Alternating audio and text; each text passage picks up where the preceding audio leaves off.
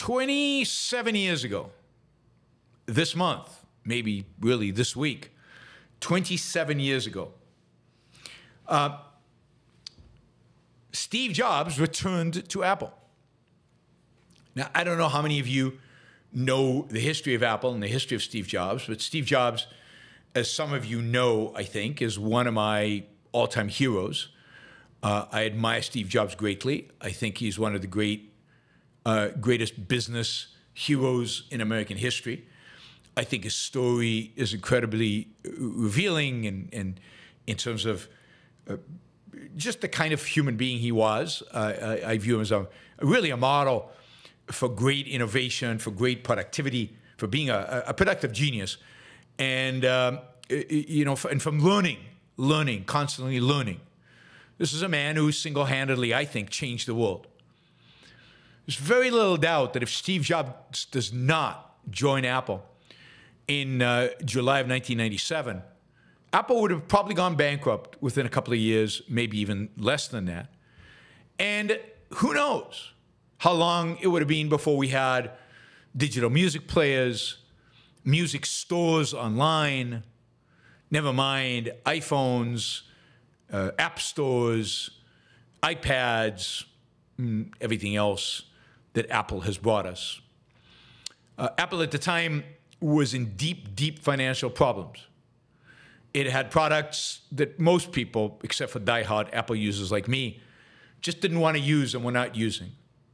Well, the Newton, the precursor to the iPhone, the Newton was incredibly innovative. It was useless, and nobody used it. I had a, what do you call it, something Pilot? I used a bunch of different, but the Newton was just not good. It was not a good product. Anyway, Steve Jobs joined in July 1997 after having been fired from Apple when was he fired? 1985. He had, of course, been a founder of Apple in 1976, had brought in John Sculley as its CEO. Why he brought in somebody from Pepsi-Cola to be the CEO of Apple, I have no idea. In 1983, and within 2 years, it was clear that Jobs and Sculley did not get along. And given Jobs' attitude in those days and difficulty of managing him, and he was demoted, and ultimately that led to his leaving the company. He was basically fired. He went on to found a company called Next Computers in 1988. Next Computers was incredibly innovative. It had a innovative and amazing operating system. It also had some incredible software, and it had incredible hardware. They were beautiful, these black computers. Next was all black computers. But the company never really did particularly well. They were a niche player. Very few people ever bought a Next computer. But Apple, Steve Jobs, I think, was playing with this, and he had one of the things the Next had was clearly an innovative operating system. At some point in the late 1990s, as Apple was struggling and deeply struggling, the board of directors of Apple decided to buy Next and have Steve Jobs join the board of Apple. And then in July 1997, basically the board fired the existing CEO of Apple, Emilio, and never really hired Steve Jobs. But Steve Jobs was responsible for hiring the new CEO, was kind of dabbling at running Apple, was kind of there on a day-to-day basis.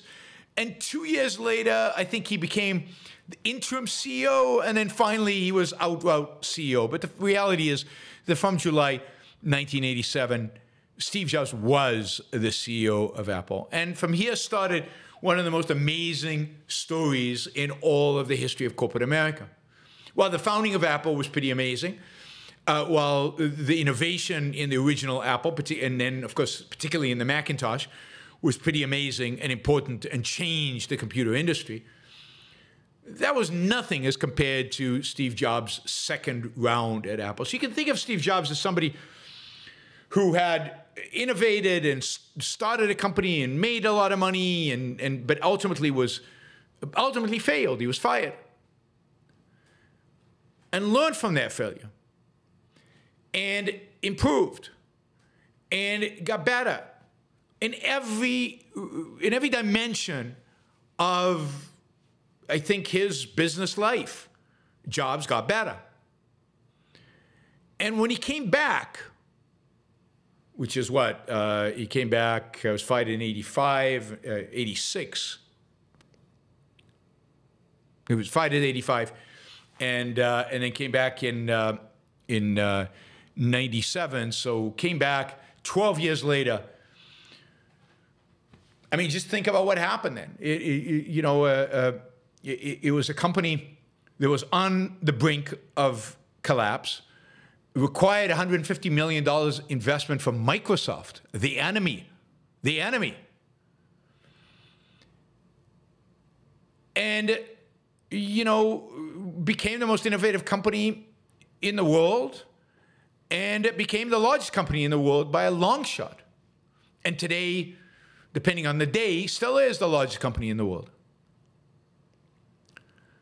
Interestingly enough, so is Microsoft on any given day. So both companies have done phenomenally well. But Apple was literally on the verge of bankruptcy. And the ability of Steve Jobs to turn this company around, to make it what it is today, to build it, to reverse the trends, is truly mind-boggling, and I think inspires, and should inspire admiration and a huge amount of respect. This is one of the all-time great business leaders in American history. Yep.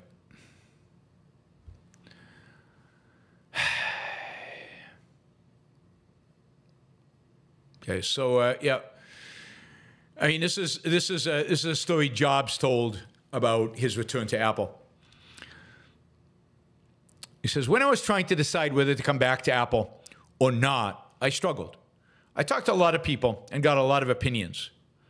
This is in an interview in 2001. And then there I was, late one night, struggling with this, and I called up a friend of mine at 2 a.m. I said, I should go back. Should I not? And the Fed replied, Steve, look, I don't give an F about Apple. Just make up your mind. And he hung up. It was at that moment that I realized I truly cared about Apple. And as a consequence, he went back. He went back first, as we said, first onto the board, and then became the CEO and basically replaced Gil Emilio, who had been the CEO of National Semiconductor before that. So that is the story. The legacy, of course, I think everybody knows, and the overwhelming success. Not every product was great. Not every product was a success. But again, it's still hard to find an example of, a company like Apple going from riches to rags to unbelievable riches like that, and much of it driven by one CEO, by one individual, by his vision, his tenacity, and his skill at hiring and surrounding people with exceptional people, including Tim Cook, his replacement, and surrounding him with himself and hiring exceptional people, and then having the vision to drive a company and to the success it has, and pushing on innovation and on just changing the world, changing the industry in dramatic ways. So I salute Steve Jobs in commemoration of his coming back to Apple. On this date, was it 27 years ago.